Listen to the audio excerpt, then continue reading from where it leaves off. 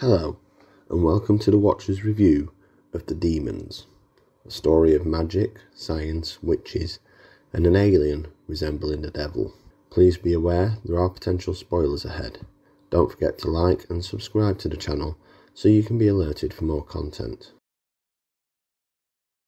The Doctor, Jo, and Unit team up with a White Witch to stop the Master, posing as the village vicar of Devil's End, from summoning a demon-like alien and using its powers to control the Earth. Jon Pertwee, by now, was fully in his stride as the Third Doctor, and The Demons represents one of his best performances. The Doctor has always been a debunker of magic and superstition in favour of science, and this has to be the best example of him doing just that. He is initially intrigued by the talk of the archaeological dig at the village, and sets out to Devil's End with Jo to stop it, although he doesn't reveal why. He fails, gets frozen, and as a result spends half the second episode in a coma. After awakening, he seemingly has worked everything out from when he was in his coma, and sets to dispel the magic and superstition. Firstly, he explains the shock of the cold from the dig, and the following shockwave of heat, by explaining the effects of miniaturization of Azal and his ship buried in the dig that caused an energy displacement. Secondly, by means of a presentation in the local pub for Jo, Benton, Yates and the White Witch Miss Hawthorne, he highlights how cultures from all around the world have a shared belief in horned beasts which are influenced by aliens called demons, who have been visiting Earth and influencing evolution and civilization as some kind of science experiment to judge if humanity is a success or not.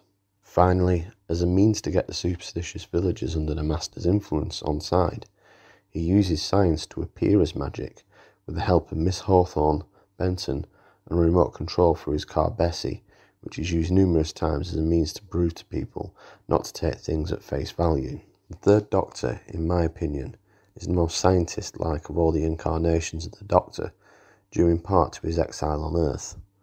The fact he doesn't cross paths with the Master until the final episode allows him to exert his knowledge in science with characters who aren't at his level of intellect, rather than spending the majority of the story sparring off with his adversary, as it had been in previous stories.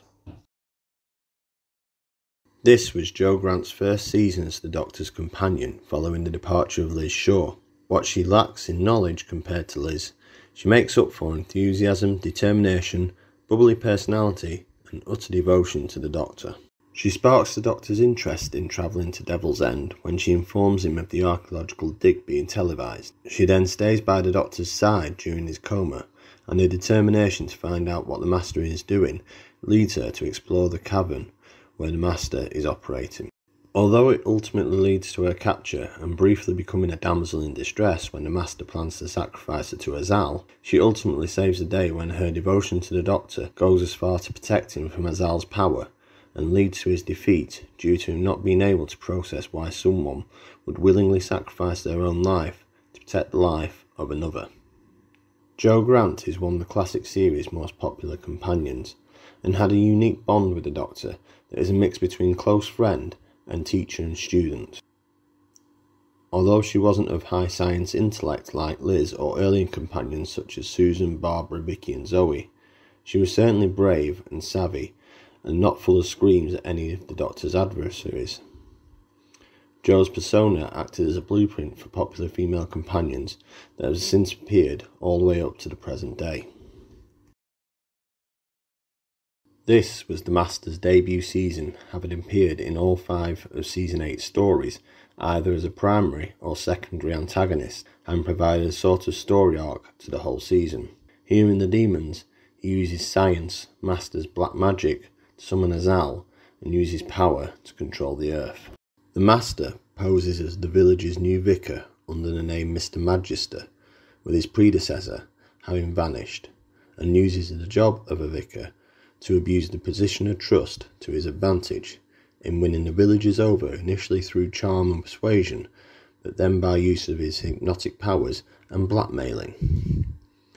The Doctor quickly sees through his disguise by recognising the Magister name as a Latin term for Master.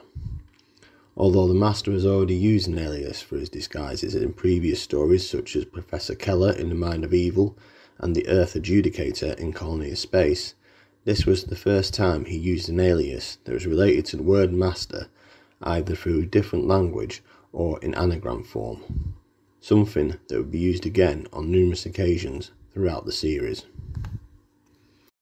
The majority of the Master's scenes take place in the cavern, where he is on face value practicing black magic to not only summon Azal, but to also animate the stone gargoyle Bok, which the Master then uses as a weapon to eliminate people who stand in the way of his plans. Like a figure of authority, secret practicing so-called dark arts, he manages to establish a secret league of followers from the village, including Bert the pub landlord, his verger Garvin, and the local villager Tom Girton, who are all used in some shape or form to carry out the Master's dirty work, so that he can carry on preserving the identity of the wholesome Vicar.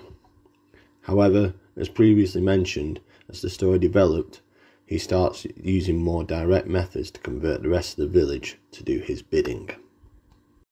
As noted before, the Master and the Doctor don't actually come face to face until the final episode, which gives the Master more screen time, in which he is the main focal point in terms of characterisation, and something which actor Roger Delgado carries out brilliantly.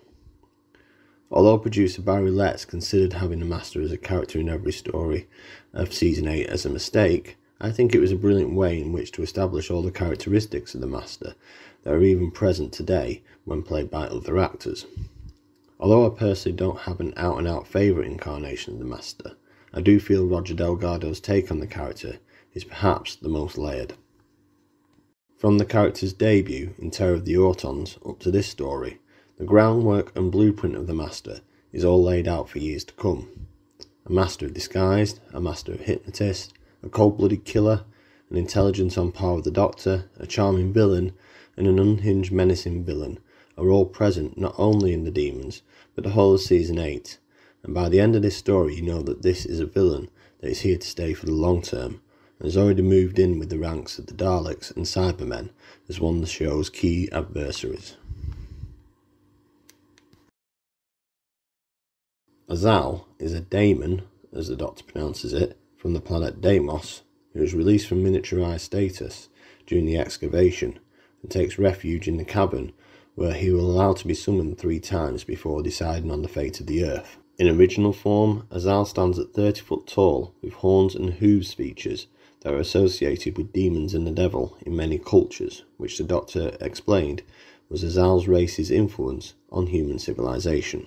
Azal is one of the most iconic monsters of this particular period of Doctor Who. However, in truth, his appearance is very limited due to his reduced screen presence as well as budget limitations.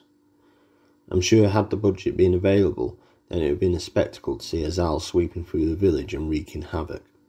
However, all we are presented with is the body of a police officer who was guarding the dig which Azal crushed, the hoof marks left in the ground that Benton and Yates witnessed from the helicopter, as well as Azal's perspective when he vaporises Garvin, who tries to shoot him. His actual physical appearances all occur in the cavern when the Master summons him, and his eventual destruction caused by Joe's intervention blows up the cavern and the church. Azal was played here by Stephen Thorne, who was making his debut in Doctor Who, but was used again throughout the series due to his ability to deliver a certain tone of voice behind masks and prosthetics. After playing Azal, he went on to play Omega in The Three Doctors, an Ogron in Frontier in Space, as well as the male incarnation of Eldrad in The Hand of Fear. Miss Hawthorne is the village's White Witch, who is dismissed by many as someone who should have been locked up due to her beliefs. She quickly becomes an ally to the Doctor, Joe and Unit due to her not buying into the Master's impression of being a vicar and being impervious to his hypnotism. However, the Doctor still has to go out of his way, in particular with Miss Hawthorne, in convincing her that the ongoings in the village are a result of science and not magic. Eventually being convinced by the Doctor about the power of science, she still resorts to her witchcraft ways as a form of trickery to play into the fears of the villagers under the Master's control when they try to burn the Doctor at the stake. She informs them that the Doctor is the great wizard Qui Qui Quod, which is actually an amalgamation of 3 Latin words for who, apologies if I haven't said them right, who is more powerful than the Master. With the help of Benton's marksmanship and the Doctor's remote control for Bessie, she convinces the Doctor to go along with a fake ability of moving things with the power of his mind, so that the villagers will free him out of fear. This is an interesting story from a unit perspective, in that they are essentially split into two groups. Due to the Brigadier leaving for a function, he leaves Captain Yates and Sergeant Benton running things. As such, when they hear of the Doctor in trouble at the dig, they head off to Devil's End in the Brigadier's helicopter.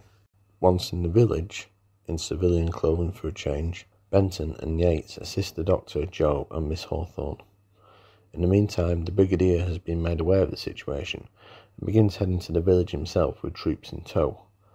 However, the Master, or Azal, has put a heat barrier around the village, ensuring no one can get in or out. This leaves the Brigadier and the troops unable to penetrate the barrier until the Doctor manages to communicate to them how to build a device to break through. The unit soldier tasked with building the device is the one-off character Sergeant Osgood. I actually found Osgood an interesting character who suffers from the Doctor's frustrations, as he is clearly confused with the instructions handed to him to build the machine, and as such brings some comic relief to the story. Although this was his only on-screen appearance, his character was developed more in novel form. No doubt fans more familiar with the newer series will have noticed there is another unit operative with the surname of Osgood, and that is Petronella Osgood, who, like her namesake, has a scientific background and both wear similar styled rimmed glasses. This is no coincidence, as Stephen Moffat had originally written Petronella Osgood to be Sergeant Osgood's daughter and following in his footsteps. However, this idea was later dropped to avoid any possible confusion and anger amongst fans of both the classic and new series. The writer of the Demons is credited to Guy Leopold, except that Guy Leopold doesn't actually exist and was used as a pseudonym for producer Barry Letts and writer Robert Sloman, which could have been in part due to the BBC's rules preventing Barry Letts to be credited as both a producer and a writer. At the time of its release, a trend of folk horror was on the rise in British cinema, and elements of rituals, the devil and witches had already been seen in films such as Witchfinder General, The Blood on Satan's Claw, and The Devil Rides Out. However, all of these are period set pieces, as opposed to the Demons, which has a contemporary setting. Letts and Sloman also took inspiration from the 1968 book Chariots of the Gods, Unsolved Mysteries of the Past, by Swiss author Erich von Daniken, which explores the theory of technologies and religions of ancient civilizations were provided by aliens, who in turn were worshipped as gods. Great care was taken with the wording and writing of the script in order not to cause offence to anyone's religious beliefs. The first notable thing is the title itself being written with a typographic ligature in place of the letter E. As such, there is a difference in pronunciation in the word, with both demons and daemons being used in the story. Secondly, any words such as God, Jesus, Christianity, etc. were not included, so to avoid offence even to the point of where the Master is using incantations to summon Azal, he is actually speaking the nursery rhyme, Mary had a little lamb backwards, when the original intention was to use the Lord's Prayer. Despite the intentional swerving of any religious words used in the story, the devil is referenced often throughout. The final change, used to prevent offence, was the use of a cavern located beneath the church that the Master used for his rituals to summon Azal. Technically, this should have been a crypt. However, it was purposely written as a cavern to once again prevent offence and to clearly distinguish religion from apparent devil worshipping. The Demons was directed by Christopher Barry, which was his sixth contribution to the show, but his first since 1966, The Power of the Daleks. His method of filming the story reduced the showings of the budget limitations, primarily with the use of Azal, and that he is seldom seen until the second half of the story, and as such uses scenes where it is evident that he has been present, such as the hoof prints, or when he kills Garvin, the scene is actually shown from Azal's perspective. When it does come to eventually showing Azal, It cleverly uses colour separation overlay, an early version of green screen, and various camera angles, coupled with zoom shots, to give off the impression of his ability to grow up to 30 feet tall. Another method of getting round budget limitations was the inclusion of stock footage. During the scene where one of the Master's followers, Tom Gurton, attempts to force the Doctor to drive into the heat barrier with the unit helicopter, unused footage from the James Bond film From Russia With Love was used when the helicopter blows up, rather than using a cheap, unconvincing effect which would have brought an action-packed scene to a disappointing end. There is also an interesting aspect regarding some of the model work. During the finale of the story, Azal's defeat leads to the destruction of the cavern and in turn the church blowing up. Naturally, a model of the church was used, but such was the realistic aspects and detail of the model. Viewers were convinced that it was a real church getting blown up, and it proved to be the most controversial scene in the story, since the production team and writers had gone through the trouble of avoiding any kind of religious orientation to prevent that controversy. Additionally, when it came to selecting the location shoots for the Demons, Christopher Barry and producer Barry Letts between them looked up every village in the south of England with a long barrow, and as such the village of Aldbourne in Wiltshire was picked to replicate the village of Devil's End, with an area called Four Barrows just located over a mile away, used as filming for the excavation dig. Christopher Barry also had the additional difficulty of filming night scenes, which were a rarity at the time, in particular with the excavation scenes and the opening scenes of when a man walking his dog from the pub is killed in the graveyard. Scenes with the Doctor and Joe driving through the night in Bessie were done in the daytime with the use of filters to give off the impression that it was actually at night. Music for the Demons was provided by Dudley Simpson, who uses the familiar sounds of a synthesizer that was prominent throughout the Jon Pertwee era of Doctor Who, and in particular the motif used for the emergence of the Master.